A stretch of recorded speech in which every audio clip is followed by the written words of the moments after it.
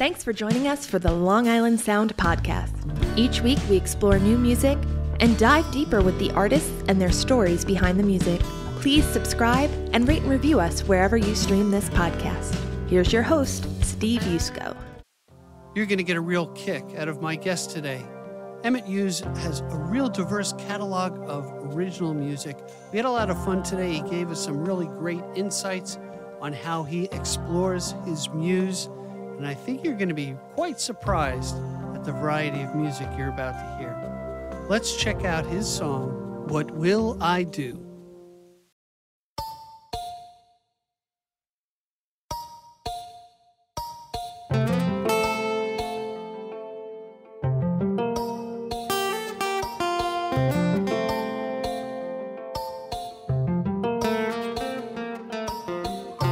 What will I do when I don't know what to say to you anymore?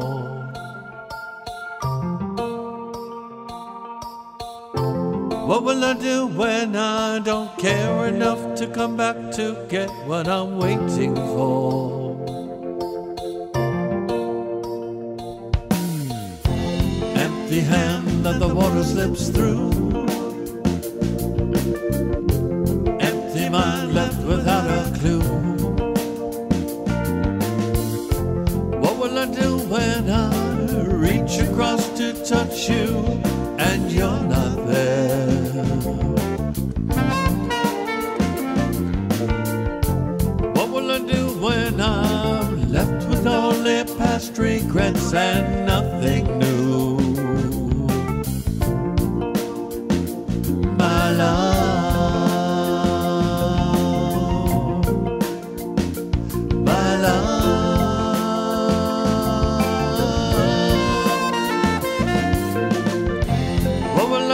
if I'm lost and can't get back to you all alone?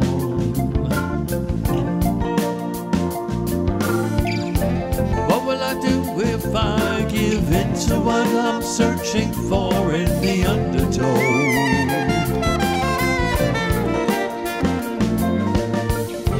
Swirling waters bringing me down, fighting my way back to solid ground. Oh, it's so easy, wondering what unfolds. Oh, will we ever know the mysteries untold?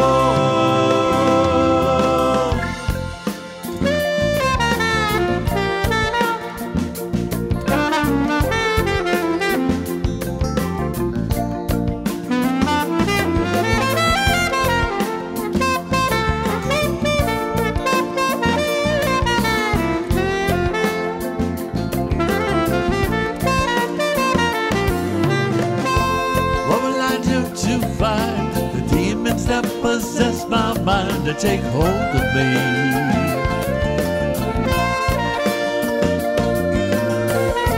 What will I do to save the precious moments every day that slip away? Our lives in our time.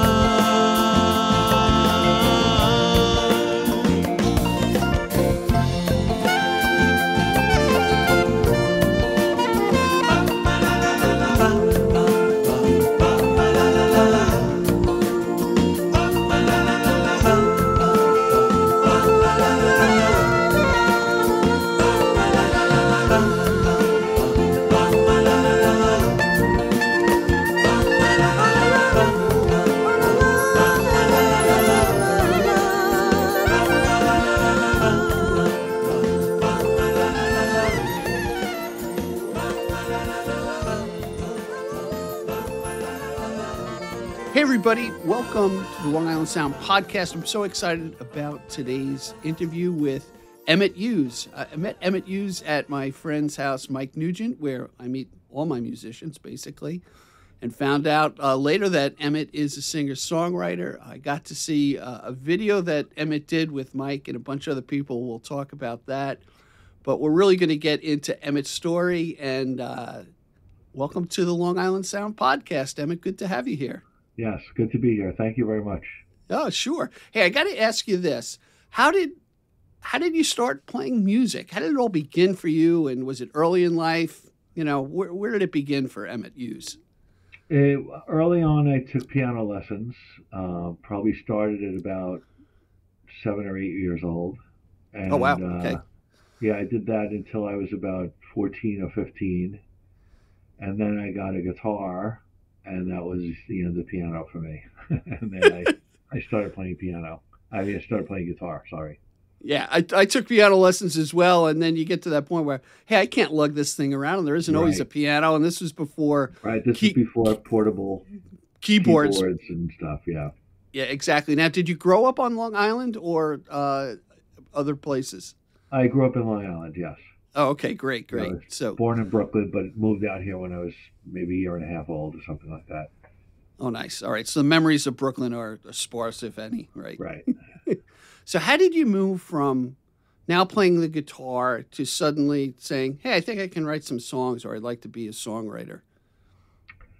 Well, that started actually back in the 90s. I started an original band. Okay. And, what was it called? It was called Voices. All right. We played around quite a bit.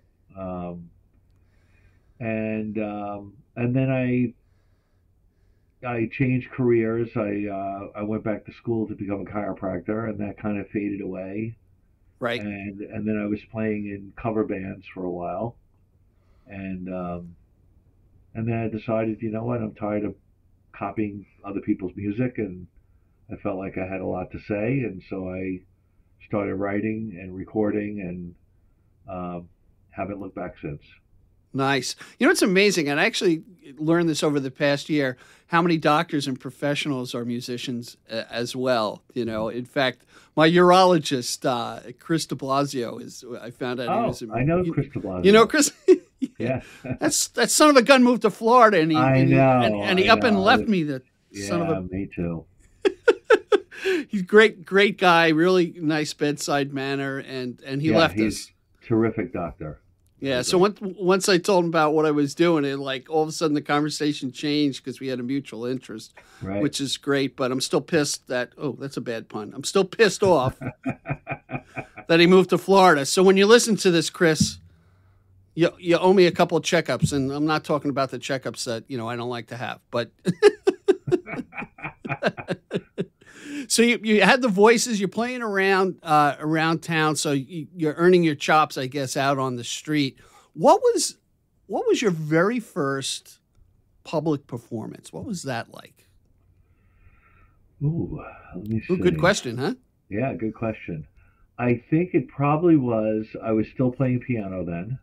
Okay. And my friend Laura, who actually sings on, she does all the background vocals on my recordings now. We've been friends since junior high school. What's Laura's last name? We got to give her a plug. Laura Press. Laura Press. All right, great. Yes. Formerly Laura Hayes when we met, but now she's Laura Press. And I guess we did something on her front lawn. Oh. I don't know how we did that. I guess we dragged the piano out or something. But I was playing piano at the time. She was playing guitar. And she's the one who actually taught me guitar. She gave me my first couple of guitar lessons, and that's how I got I was bitten by the bug. It's so wild when we get our obsessions in life. I was just when you were talking about that, I was thinking about skiing. I started skiing late in life, and a lot of my friends were really good at it, and then all of a sudden I got the bug. I mean, I fell down the mountain the first time and tried to think of every excuse not to do it. But what was nice about your early experience, you're in, I say, somewhat of a friendly atmosphere because I'm assuming you know everybody on the front lawn. But then there's got to be that different pressure of, hey, I know everybody, when you're playing. I don't know. Did you get the jitters or, how did it go for you?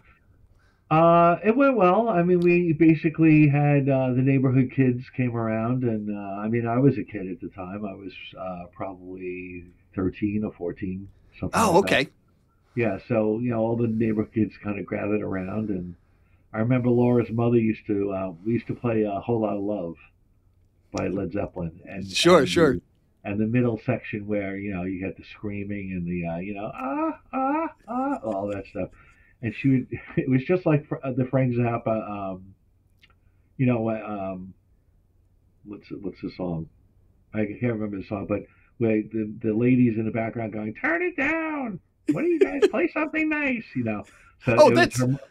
Frank Zappa, Joe's Yeah, yeah. Garage. Joe's garage. Yes, Joe's. It was in Laura's garage. So her mother used to come out and go, play something nice, and turn it down. It's too loud. So, but those are the kinds we did that, and we did some Chicago and Elton John and stuff like that. Nice. Hey, let's talk about the song "What We'll Do" that our audience heard coming into the program. Tell me when did you write it, and how did the muse strike you to write that particular song? Well, I've been in a relationship for 43 years, and Okay. after Oh my 43 God. years with the same person, um, at certain junctures in your relationship, you ask questions Sure. about you sort of question things, and um, that's what the song is really about. Sort of how those questions can lead you astray. But luckily for me, I sort of course corrected and was able to get back on the same page. So Nice. you go through, anyone who's been in a relationship for a long time, you go through ups and downs, and you feel really estranged from your partner, and then things are going great. So, Yeah. Yeah. and you realize, I'm glad I didn't blow this whole thing up. Right. And I stuck it out when things were not going so well. So that's really what the song is about. Nice. And Wonderful. I guess I wrote it about a year and a half ago. Oh, okay. It's Yeah, so it's going to be part of my next album, putting together another album. Um, Gotcha. Now, are you going to do an album, or are you going to put out an EP? Because things seem to have changed as far as putting music out these days. So, yes, well, what's I your thought process?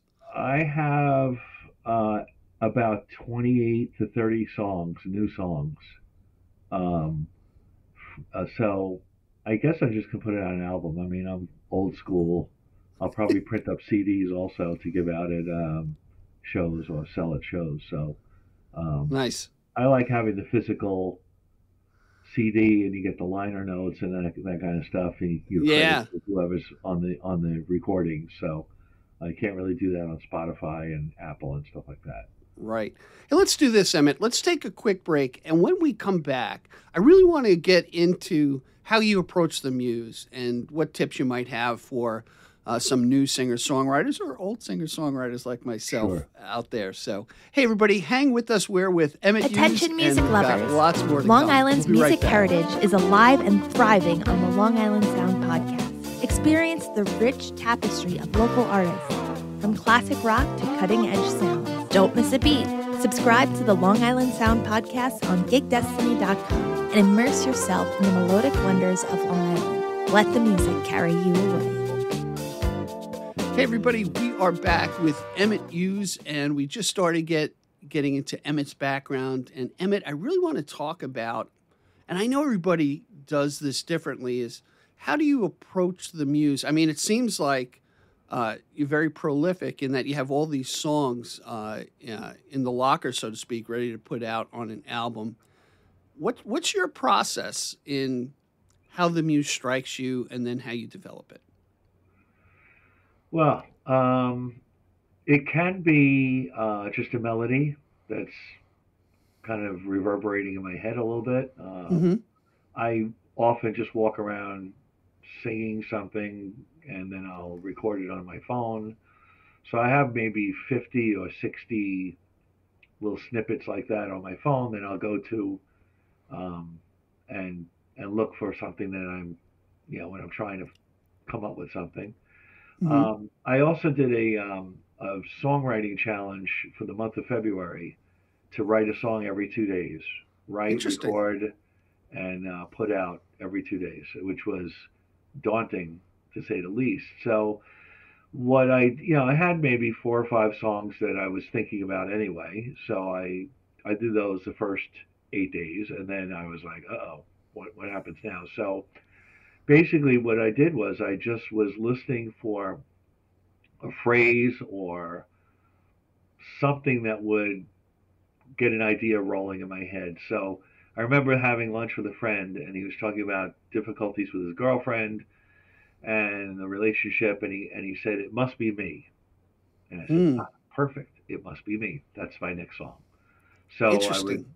go back to my apartment that night and work on the song and come up with an idea around that, and it just seemed to flow.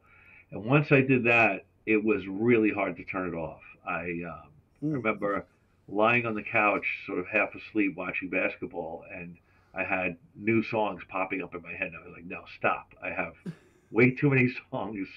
Um, it just becomes it sort of gets its own momentum Yeah, and it's like starts rolling turning the along. faucet on, right? And it Right, starts right, flowing to and you. you have to just say stop. Enough is enough. I can't just keep writing songs, and because honestly, the songs I wrote, they were good songs, but they needed tweaking. Maybe they needed a bridge, or they needed to fix the vocals up a little bit, that kind of thing. So I have a lot of work to do to go back and think about the production and mixing and all that. So um, now that I have about 30 songs in the hopper, that's enough right now for at least I would say 2 or 3 albums. So Wow. I Let, think I let should. let me now tell me more about this. Was it just like a personal songwriting challenge you did, or is something structured where you're kind of responding to somebody else? Tell me more about that. It's a group called FAWM, FAWM, and it's an Hmm. international songwriter group. And a friend of mine told me about it, and so I joined it. And basically, you post your songs with the lyrics, and then people react to it. Um, I Oh, don't know if it interesting. goes anywhere from there, but yeah, it was a really good experience for me. And I could not believe that I finished. I actually finished 2 days early, also, because the last 2 or 3 days I wrote 2 or 3 songs in one day. So it Interesting. was a really good experience. I By the would do way, it again. would you? Yeah, Yeah. Well, we'll yeah. put information to FAM. You said right. FAWM FAWM. We'll dot put org. information in the description down below, Mm-hmm. so people can check it out, along with links to Emmett's music as well. And I just want to throw a Great. quick side note into our audience that if you're listening to this on Spotify and we have linked the music in, the artist actually gets credit. If you're a paid Spotify user, you can hear the whole song.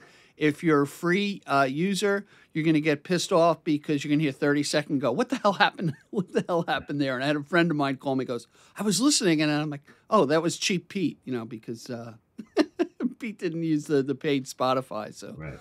just to kind of throw that out there. I want to expand upon that songwriting process in that I've spoken to guests who've been purposeful of doing like a songwriting round where they'll say, okay, we've got 5 people here. Let's write a song about a window or whatever. And Mm-hmm. they came back with a similar response saying, yeah, it was fun, put pressure on you, and I would do it again. And I think it helps your process, I would think, right? Yes, it definitely does. It definitely does. And Yeah. you get more. You explore more. You just you have to reach for things that you wouldn't normally do, and you have to dig deeper and sort of uncover things that you forgot about. I remember I was listening to. I was waiting to pick up my daughter from school, and Hmm. I was listening to a George Michael song.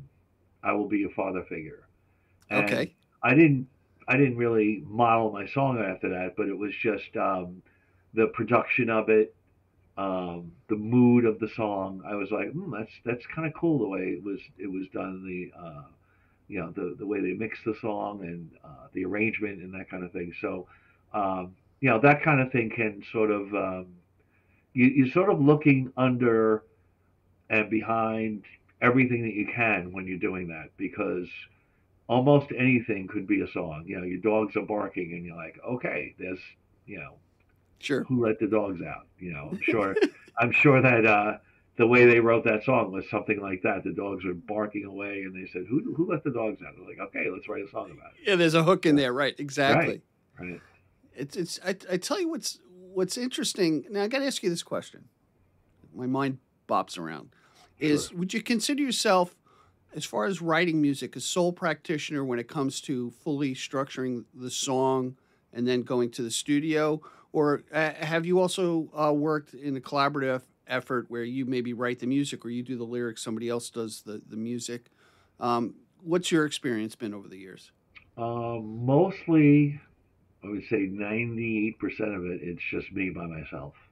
Okay. Because I do still play piano, um, and I do play bass as well. So I'll sort of do most of the parts myself, and then I have a couple of drummers that I use regularly for recording, a couple of bass players. Hmm. Um, so yeah, I could put most of it together myself, which is great. The one thing though, I have one of my youngest brother. He's 19 years younger than I am, Oh wow. and he's a completely different generation, and he's more of a hip hop kind of guy. Um, so we've collaborated on a few things as well, and that's really has pushed me to do something completely different. Um, Yeah, it's interesting how, to me, how different genres approach the muse somewhat differently. Whether mhm. it's I've spoken to country music artists who have like a very deliberative structure on how they do let's say a pop country song, which maybe Hmm. that's, I'm being redundant there. That was a slight at country music. My apologies. Or even hip hop, or somebody, hip hop starts with the beat, and then a Right. line in many cases, and everything else is in all different directions. So I do notice in the video that I see some studio gear behind you. So Yes. now, in the structure of the song, are you laying down the tracks yourself and the different parts, or where does it go for Emmett? Okay, I've got the song. This is how I want the bass to sound. This is the drum sounds. Are you laying it down in your home studio, and then where does it go from there? Is my question. Yes. So usually, it's interesting because most songs, in the past at least, I would write with my guitar or with a piano. I would just sit down at the piano and start figuring out chords, or the guitar, and then I'd come up with a vocal. But now that I have a recording studio, it's a very different process. Now I'll record a vocal, and then I'll say, okay, what are the chords that would go well with that? What's the harmony that's going to support that what best? And then kind of figure that out. And then you have so many. If anyone's got, whoever's got a DAW at home, a digital audio workstation, you have a million choices from sitars to um, Andean flutes and all kinds of other things in between that you can pull from. So you sort of just dropping in ear candy here and there and trying to Okay, figure it out. And um, sometimes you use a loop, sampled loop or something like that. So it really is, you sort of structuring it little by little by, some of it's live playing, some of it sometimes is loops, and then I'll have a real drummer come in and do the drum part, get rid of the looped drum, or sure. I use live strings on my recordings for everything. So Hmm. I have a friend who plays viola and violin. I have a friend who's a cellist. I have my nephew is a double bass player, Oh yeah, I and think I I'll think I teach met him. him during the video recording, Yes, right? Yeah. yep, yeah. So I like to use live strings. I've one song that I have live oboe and clarinet and strings, and but there's also timpani on there that I got from a software program. So you kind of a mishmash of anything that's available. I'll take a Nice. glass and tap on the glass if that sounds good. So Sure. So now you have the full laydown of the tracks, and excuse me, because I'm a real novice when it comes to it. I know a little yeah, bit. no problem. It makes me dangerous. Um, so now you have the tracks. Are you now are you doing the final mix, or does it move to another process after that? No, I do mix a lot of it just so I can get ideas of how to how I want it to sound at the end.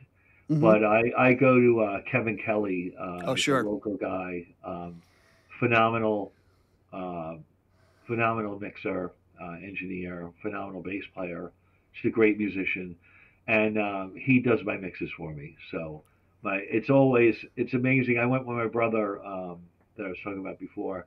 The Mm-hmm. first time I went there, and he pulled up a bass drum, a kick drum, and he started futzing around with it. And within a minute or two, my brother turns to me. He goes, "This is going to be worth every penny," because the sound was just so amazing. Um, and I'm fairly new at this. I mean, I've been doing mixing and recording for about 4 or 5 years now, Okay. and but he's been doing it for 45 years or 50 years, something like that. So, Right. Right. he's just I'm never going to catch up to him. So, Yeah. Well, you know um, what I find interesting, and I found this through Mike Nugent as well, is having that. Obviously, a very good musician has a very well trained ear, but then there's that art of listening and finding other sounds to bring in to enhance the song per se. mhm, You know, you can write a great song and have a shitty recording. you right, know, that's pretty common, or a shitty mix, let's say. yeah, And what's interesting to me as I'm getting into this musical world as a sidecar guy on it with a podcast is my experience with Mike Nugent, who produces music and uses Kevin Kelly as well. Is when I step into Mike's house and he's at the board, he's like, "Oh, come here, come check this out." And this is what I did here. And Mike's the most humble guy in the world, and I find it so fascinating about how he does it, and yet he's been a musician for a long time. He takes it and he hands it over to Kevin Kelly to right, do the final mix. And I asked him, why is that? Because he's going to bring out stuff that I'm not hearing, or that is in his imagination that he can bring to it. mhm. I It's a different way of listening to the music. Also, it's yeah, you're listening to it as a not so much the individual instruments, but you're listening to the overall sonic scape. wave. Yeah, Yeah, the whole thing, and where does this sit, and how do you carve out using EQ and other things, compressors and stuff. How do you carve out a space for each individual thing so you can hear everything and has it all blend? yeah. And Yeah, that's really difficult. yeah, what's interesting, I just recorded another a young guy named Tyler Ransom. He goes to the New School in Manhattan. Jazz guitar is phenomenal. I mean, prodigy type guy. Interesting story. And his first song started out with strings, which kind of blew my mind. And as I'm listening to it, and I'm listening to a 21-year-old who just developed music, and it moved from strings to a hip hop type of beat, and then into jazz guitar. And it was just a very interesting flow or progression of a particular song that he wrote. It was just that's why music is so amazing to me. Hmm. Let me switch gears a little bit here Sure. about our next song, Uncle Bojan. Tell me about Uncle Bojan. Is he a real guy? Yes, actually, he is. My father grew up in Alabama, and his brother, Uncle Bojan, um, we met him a few times. We drove to Alabama once with. I had 8 kids in my family, but at the time we Oh had my five God. kids, and my mother was pregnant. Oh, Um, man. we drove all the way to Alabama, and Had to be the summertime. it was the summertime. It was brutally hot. It was great. It was great as a kid. Sure. Um, So every once in a while, I get a phone call. I would be at home at my parents' home, and the phone would ring. I pick it up, and I'd hear, "Daddy boy here," and I'd be like, Who "Oh, the- Dad, it's Uncle Bojan." Like I had no idea what he was saying, but um, so I didn't really write this song about Uncle Bojan, but I wrote it's a rap in it, and my brother does the rap. This is one of the collaborations. Oh, But nice. yeah, it's sort of it's not the typical hip hop type of thing. It's more like a Beck kind of thing, or maybe even Gorillaz, that kind of vibe to it. Yeah. So, Nice. um, and there's a line in there about get your grits and eggs on like an Uncle Bo John. So, because he used to cook us grits and eggs every day. So, um, that's how it came to be. Nice. All right.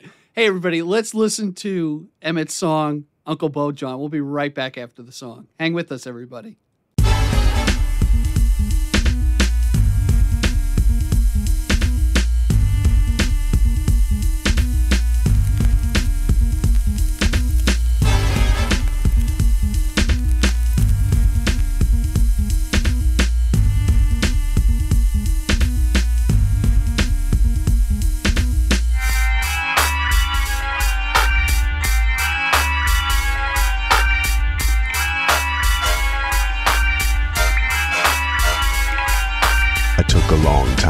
Trying to define exactly what was weighing down on my mind. To depose what you shows is in your elbows, overdose and flows. Comatose. Gone is your spawn, withdrawn and put on. Get your grits and eggs on like a Uncle Bo John. Come on and take on this mighty python, kicking corn dog breath and eating garlic naan.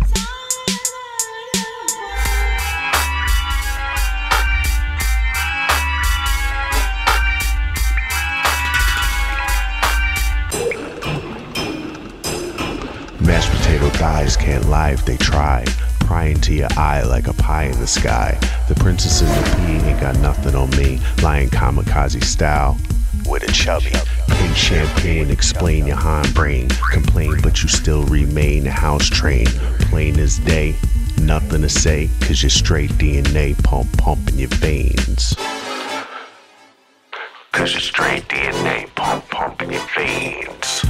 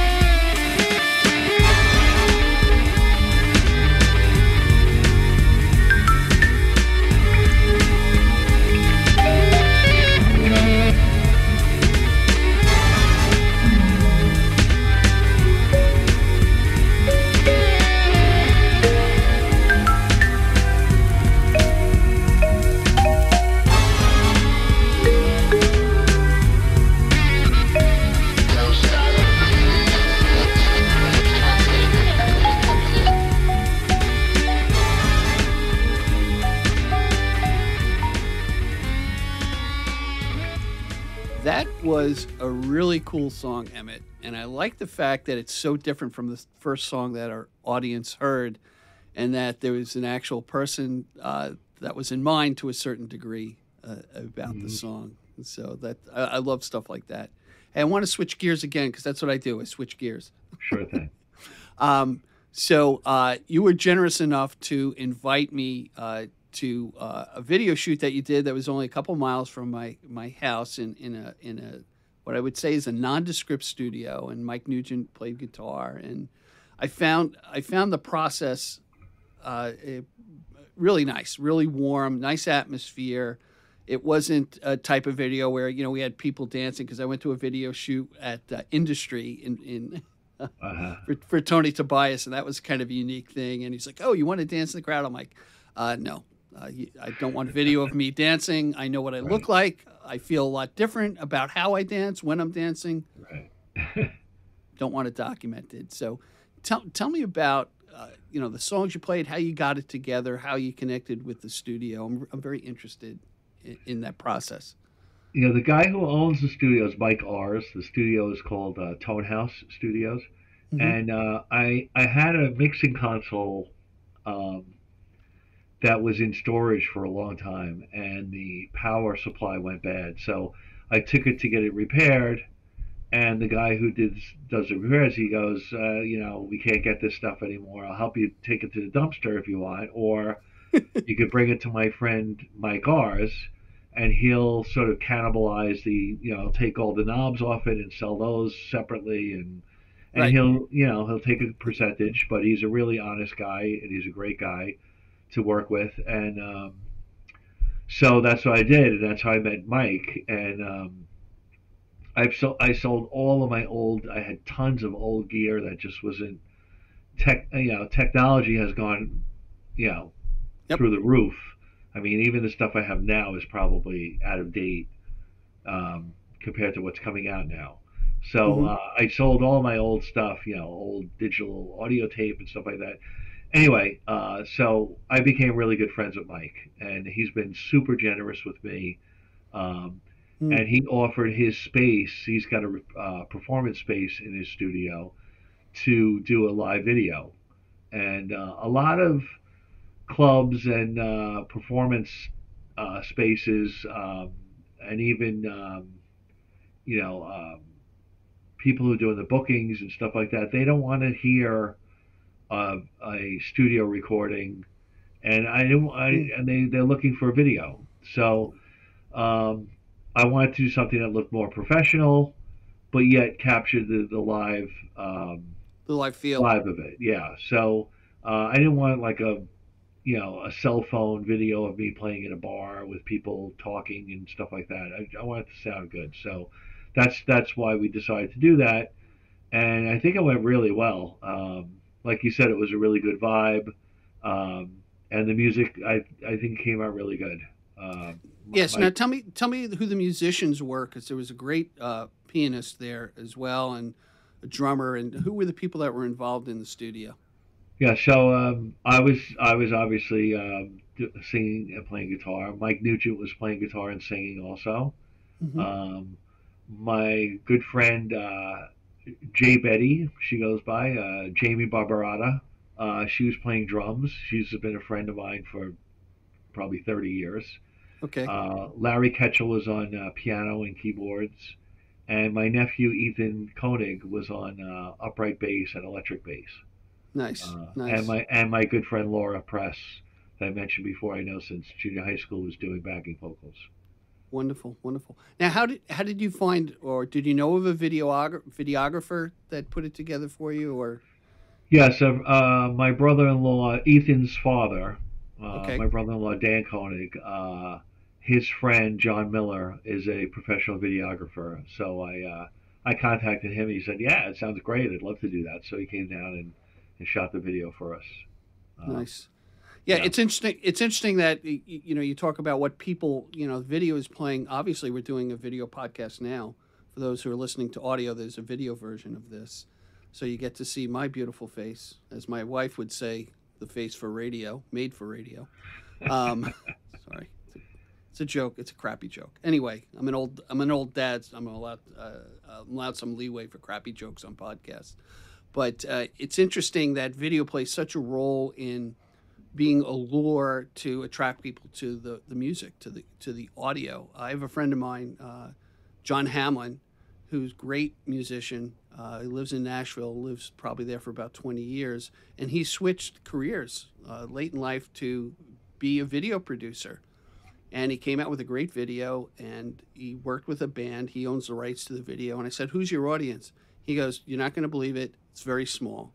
I'm going to producers on Music Row who want to do videos for bands, and that's my sole audience."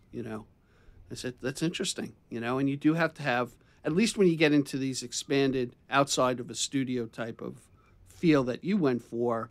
If you go for more of the eclectic or art approach to the music, you need somebody with a great imagination who can pull it together and direct it and produce it. So that's kind of interesting, on that approach. And there's so much of that out there now. I think somebody said something like every day there's 200,000 videos or something put up on YouTube, some crazy number like that.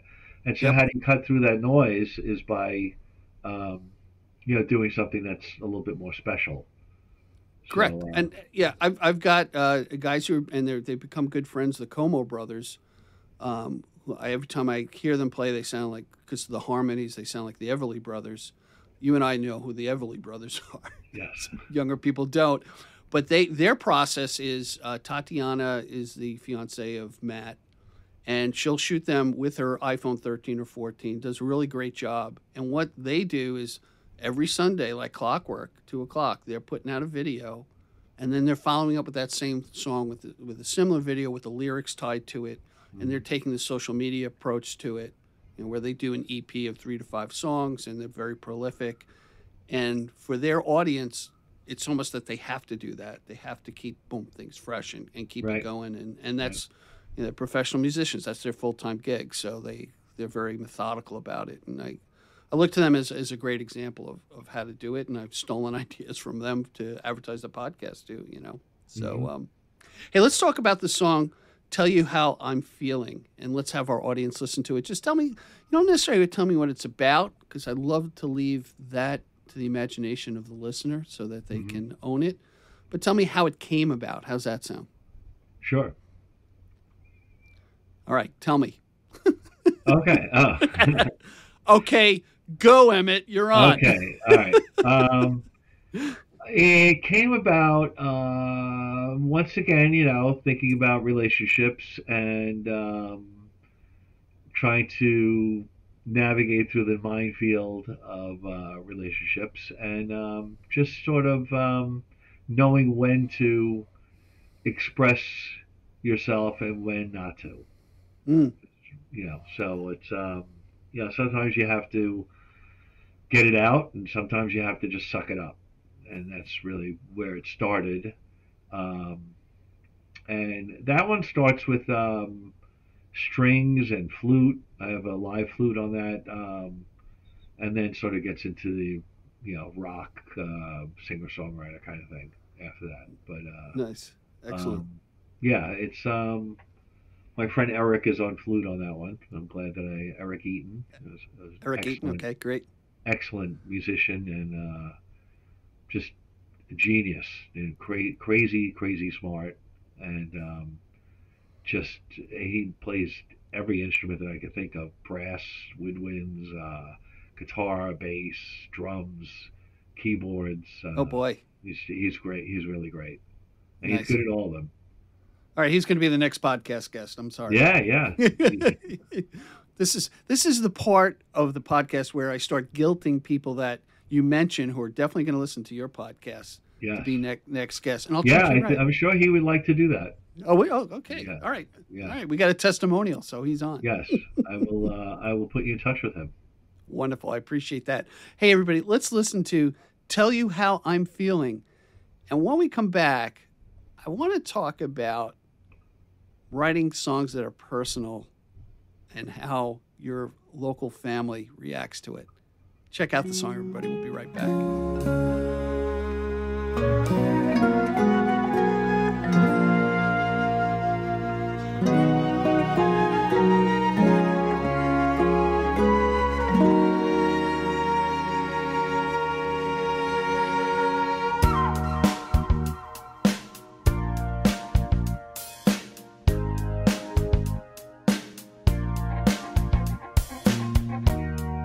Left in the open, soaked by the rain, discarded for empty, nothing to explain, pushed to the sideline, your borders are so harsh. Is that what I mean to you? Is that what this means?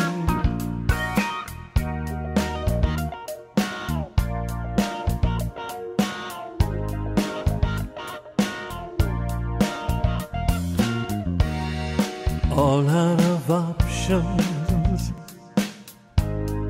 careful approach. Crawl on my belly, stomped on like a roach.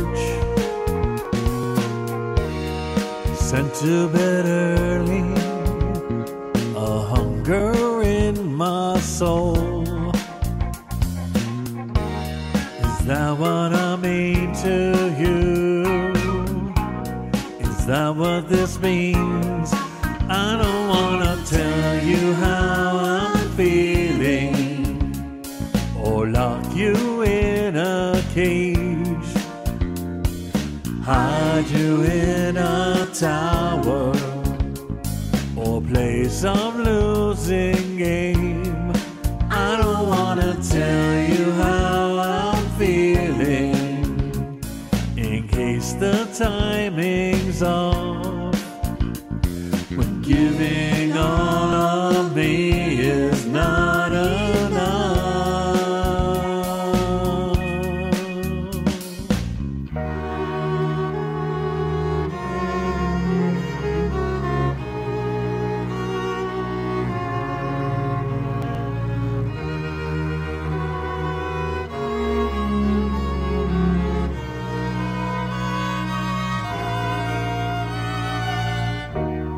Is that what I mean to you? Is that what this means? Is that what I mean to you? Is that what this means? I don't wanna tell you how I'm feeling, or lock you in a cage, hide you in a tower, or play some losing game. I don't wanna tell you how I'm feeling, in case the timing's off, when giving all of me is not enough. This is how I'm feeling. This is how I feel. This is how I'm feeling. This is how I feel. This is how I'm feeling. This is how I feel. This is how I'm feeling. This is how I feel.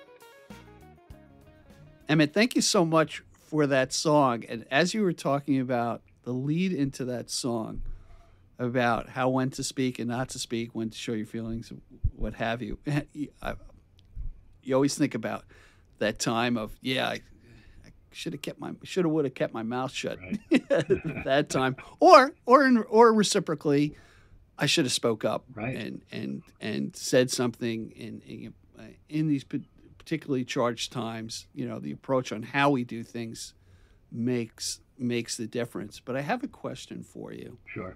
In doing that, let me take a step back. What I love about singer-songwriters and artists who are very transparent with their music and put it out there, one, I'm amazed how I can connect to a song and say, wow, they really articulate a situation that I went through. So now this becomes part of my soundtrack for my life, right? And I'm enamored by that. That's kind of amazing. But now I have to ask you, as a songwriter, about the situations where a close family member or acquaintance may come out, oh, you wrote that about our conversation, or when I was pissed off at you and we had that argument, is that what that song is? Are you responding to that argument? I'm curious, has that happened to you? And I don't know, just tell me about it. It's just interesting where it can go, you know? Well, luckily for me, those kinds of situations have all been positive ones. So, Okay. for instance, I wrote a song, Dark Bird, for my friend Doris, Arroyo, and she's a very dear friend of mine. And I wrote that for her 60th birthday, and she actually started crying when she heard it, which is the best possible, for me, the best possible response, because I really hit her emotionally with it. So it was great. But I remember, this is kind of, I think this is funny. A lot of my songs are about my primary relationship with my husband. Your spouse, Right. Yeah. Yep. So I played him a song that I wrote about my sister, my sister committed suicide in 1984. Right. Yeah. Wow. This is rough time. So I wrote a number of songs about her, but I wrote this one song, and you could tell it's about somebody who passed away. And so I play it for him, and he listens to it. He goes, "What, did I die?" And I said, "No, not everything is about you." Like, it's like, Right. not every single song is about you. It's, there are other things I could write songs about. So I write songs, about my daughter, and and with that songwriting challenge, I started writing songs that were more about, sort of everyday things, like, things you find under your bed and that you forgot were there, or you're not even sure what it is anymore, that kind of stuff. So, yeah, it's I've been lucky. Getting back to your original question, I've been lucky that it's been all positive responses to songs that I write about people or situations, and so everyone's been happy so far, I hope. All right, so I'm gonna tell you a different experience that I had. Okay, very first song that I wrote and performed publicly, I did for my wife on her 50th surprise birthday party, which she told me, "Don't give me an effing birthday party," which I'm a risk taker, so I did. And it was a song called "The Queen of My Dreams," and it was a satirical song directly about her that I had my 9-year-old daughter sing with me. And I learned a lot. She liked the song. Good. I think. She didn't cry. I had tears in my eyes after she punched me in the face. No. But I learned a couple of things in performing that live. One, I was nervous as hell. The amp didn't work that I was plugging. Just everything that could go wrong went wrong. Another guy brought an amp in for me. And I started singing when the food came out for the buffet. Big mistake. And then I had my very interesting mother-in-law walk up to me while she's eating, right in front of me, and said, "Is this song about me?" Oh, and that's the queen of my dreams, and it's your mother-in-law. Wow, that's a little weird. Yeah. Kind of creepy. Yeah, a little creepy. Yeah. Now that I think about it, oh my God! I shared that with the world. Okay, so now you know. So that's it's funny, especially when you have a spouse, and it's every other song I write about you, Right. And I'd love to be the fly on the wall when they hear the song for the first time, and I'm sure you get good feedback, from your husband. So yeah, well, we actually did a song called 40 Years, which was for our 40th anniversary, and we actually did a duet on it. So he sings part of it, and then I sing the other part. Yeah. Is he a musician as well? He's a singer. He's a fantastic singer. Really, really great. Wow. I wish I could sing like he does. He's really right. Fantastic voice. Nice, excellent. So what's the future for you? So you have all these songs in the closet here, so to speak, and that you're going to put out an album, which I think is great. What's next? Are you going to play out live, or do you gig out often? Or yes, I guess the summer's open for you, right? So, yes, I'm hoping to do happening? a lot of gigs this summer. Playing in town in Huntington in June 3rd at Finley's. Okay. Oh, nice. And I'm looking to book some more stuff. I'd like to get into some of the festivals that are happening around. I'm not really sure, how exactly to get there, but I'm working on it. I'm working on trying to get out there and play more. Yep. With the pandemic, I didn't play at all for a couple of years, and then it's much more difficult doing it with an original band. And Yeah, great. if I was doing covers, I could play, 3 nights a week or 4 nights a week in the summer and play all over the place, and places would just hire you because you're playing, stuff that they like. But it's sort of an unknown quantity when you're an original band. But luckily, I've been able to draw, decent sized crowds. So Right. I have a lot of connections between being a doctor in town for many years, and then my friends and family. So I have a nice connection, a collection, I should say, of people that like to come down and see me. So, that helps to be able to pack in the people in the room. So, Yeah, because any of the younger artists that I've talked to who approach a venue, we approached one in New York City, this venue, and it's a pretty well-known guy, young guy, and they came back to him and say, yeah, if you can get 3 other acts with you, we'll consider you. And by the way, send me your Instagram, your TikTok, and whatever social media, because guess what? They're looking at the audience size, and that's the metrics that they're using to say, are we going to be able to sell tickets and make money off this guy, which is a business decision. Right. It ultimately is a business, and Yeah. for me, I don't really care about the business side of it, because I have a career, and I just want to get my music out.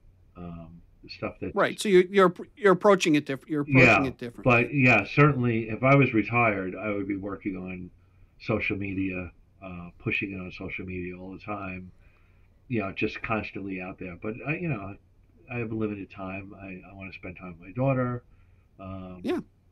And Yeah, as we get older and we don't have much time left, we kind of value yeah what we're doing, and you kind of look at and say, maybe I'll put this aside for now because I need to focus and be present to so and so right now. And that's why I don't want to do cover music either, because I don't want to do that anymore. I just want to do my originals. Yeah, like I know that. So there's a festival coming up.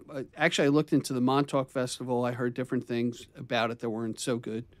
And then there's a festival in September in Sag Harbor that's pretty good with music. And then Mike Nugent's going to actually play at the Long Island Music and Entertainment Hall of Fame. It's a free thing that different bands do to attract people to the new Hall of Fame in Stony Brook, and it's on a Sunday afternoon, and you play for an hour, and they have a nice stage set up, and they actually have an exhibit of all the old clubs from Long Island back in the day. Wow. My father's place, the OBI, they have little things set up. It's pretty cool. So they're depending upon the wellspring of talent on Long Island to help attract it, so that might be something to look into. Hey, I want to kind of round back to the 4th song that you brought to the table, called Dark Bird. Mm-hmm. As I get the marbles out of my mouth. And this is totally different than the other songs. So Completely tell me a little bit about it. Yeah, tell me about it, and let's let the audience have a listen. Sure. I mentioned this earlier. This is a song I wrote for my friend Doris. Did I meet Doris at the video shoot? No, she wasn't there. Okay. My friend Armando was there. Okay. Doris was there, and Doris was not there. It was Doris's 60th birthday. That's the song I wrote for her, and it started with the beginning melody, which is done on oboe actually, and I just started with the melody, and it just took off from there, and I'm really happy with the way it came out. I mean, I'm thrilled that it moved her so much to cry, so that's great. And I think the performances on them are, really good also. So I'm happy with it. All right. So now I got to prep the audience. Get the tissue box ready. Yeah. And let's have a listen to Dark Bird.